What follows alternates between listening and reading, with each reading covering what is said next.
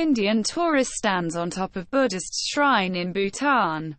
Detained. An Indian tourist has been detained by the Royal Bhutan Police for standing on top of a Buddhist shrine in Dochula. The tourist, identified as Abhijit Ratan Hajare, is a native of Maharashtra and was a part of a 15-bike convoy headed by a Bhutanese team leader.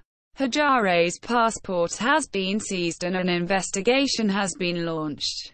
UK Parliament passes law mandating PM Johnson to seek Brexit. Delayed. UK Parliament on Saturday passed the Letwin amendment, withholding support for Prime Minister Boris Johnson's Brexit deal and mandating him to request a Brexit delay. The Parliament withdrew support until the government passes all other legislation needed to avoid the no-deal Brexit.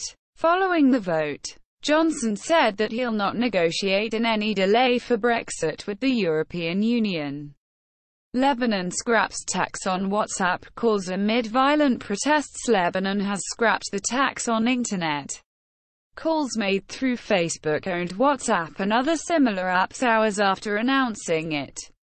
Amid violent protests between security forces and protesters, thousands of Lebanese have taken to the streets amid an economic crisis blamed on the government. Under the intended revenue-raising measure, the Lebanese Republic had planned a daily tax of 20 cents. U.S. military no longer using floppy disks to control nuke launches. U.S. military is no longer using floppy disks to receive nuclear launch orders from the president. The U.S. Strategic Command has announced that it has replaced the drives with a highly secure solid-state digital storage solution, as per a U.S. military officer. Floppy disks were being used as they lack IP address and can't be hacked. The official added, "It was a misunderstanding." After BSF Jawan martyred in firing after Border Security Force Head Constable Vijay Ban Singh was martyred in firing by border guard Bangladesh personnel.